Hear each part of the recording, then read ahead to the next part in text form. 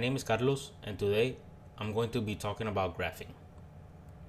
And later on this presentation, I'm going to be illustrating the capabilities of using free software to create high quality graphs.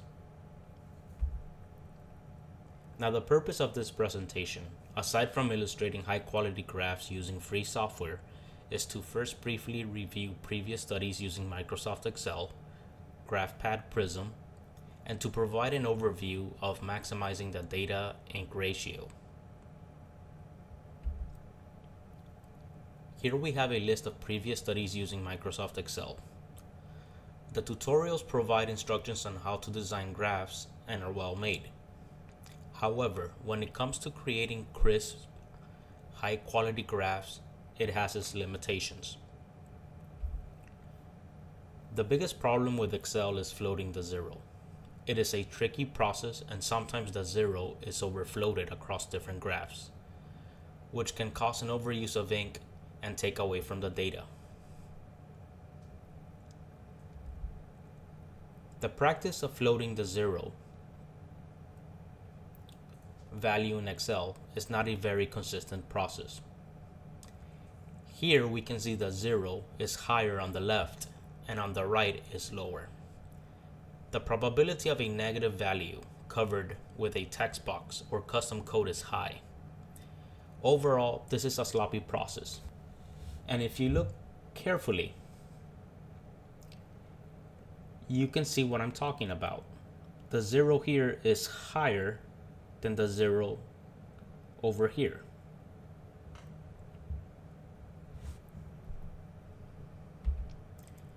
And here we have a bar graph. And look how much ink is being wasted. By the end of this presentation, you will have a better understanding of what I mean when I'm talking about wasting ink. And here we have a list of studies using GraphPad Prism.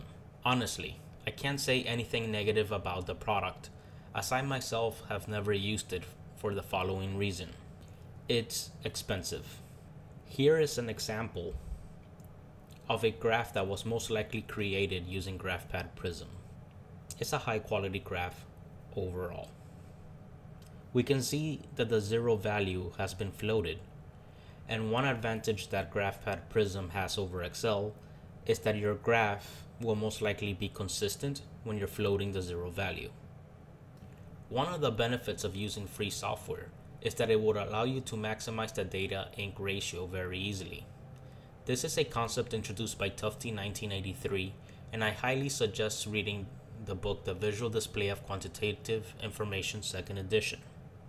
You can learn a lot from Tufte's book when it comes to graphing. There's excellent and amazing examples of a good representation of a graph. It will blow your mind away. Now, what can free software do for you compared to commercial software like Microsoft Excel and GraphPad Prism? Here I have Gnumeric, and it's an excellent free software for graphing and creating high quality publication graphs. Here's an example using the MAS, the Motivation Assessment Scale. It is the same data, and the graph has just been slightly altered from one to another to show the concept of maximizing the data, minimizing the amount of ink used. On the left, we can see the horizontal axis, the X. There's a line here, and on the right, there's no line. It has been removed, and it helps highlight the data much more. And on the left side, we have the vertical line, the Y-axis, and on the right, we don't. It is not really needed, and sample 3 does an excellent job of showing what it can do for you. You can also see that the zero value has been floated. It is somewhere down here. Here's another example, and here I'm just pushing the capabilities of free software.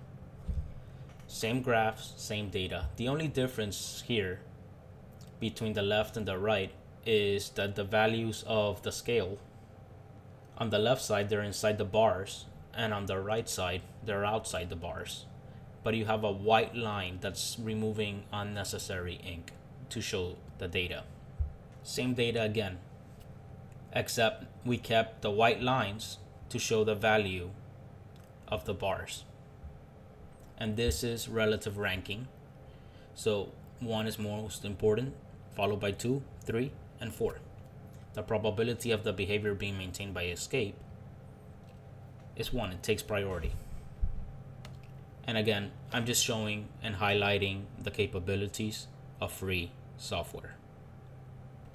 Here we have the same graph that I have been displaying on the mass. If you look closely, you will notice that I mentioned that the 0 value was floated, which is here. And if you also notice, you would have seen that 1 is showing the greatest amount, but on the original graph, the y-scale has the value of 4, but the value of 1 is down here. When in the reversed y-scale, the value of 4 is over here. So can you do that in Excel? The answer is yes, but that will be very, very tedious and labor intensive, and you would most likely have to have a box covering the numbers and do some heavy crafting technique, probably some custom code, to do what I did very easily with free software. This was very easy to do. I reversed the y-scale and it gave me what I wanted. Super easy to do using free software. Now here's a sample line graph that I created for graphing on paper. Instead of showing numbers, I'm showing letters. And this can be very useful depending on the presentation that you're doing with the data, as shown in sample 2 of a line graph. Instead of numbers, I have letters representing independent, verbal, modeled, and physical. Very easy to do using free software. The 0 value has been floated and not a lot of ink is being wasted. If I wanted to, I could remove this space here and bring it much closer down. Here's another example of what you can do with free software. I have the number of steps on the left and what the step was on the right. All of this, again, was done using free software. Can you do this with Excel? Well, that's gonna be very painful to do. Now, the next video will cover how to graph using Gnumeric, a free software that is capable of creating high quality publication graphs. Thank you for your time. This has been a presentation on using free software and what it can do to create high quality graphs.